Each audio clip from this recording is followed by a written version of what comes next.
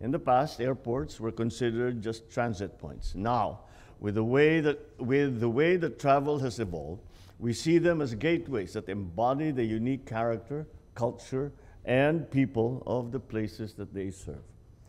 With the influx of travelers in the Mindanao region, the signing of this concession agreement for the Laguindingan International Airport public-private partnership project provides us with the opportunity to expand the facilities, upgrade the terminals, augment capacity, and deliver our services in a safer, efficient, and more convenient way.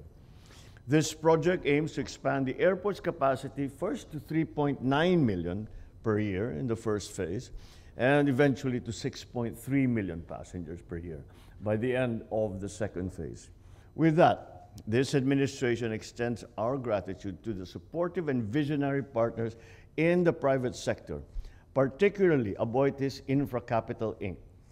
We look forward to witnessing a revitalized Laguindingan International Airport, a reliable hub that will inspire everyone to explore what lies beyond its terminal gates.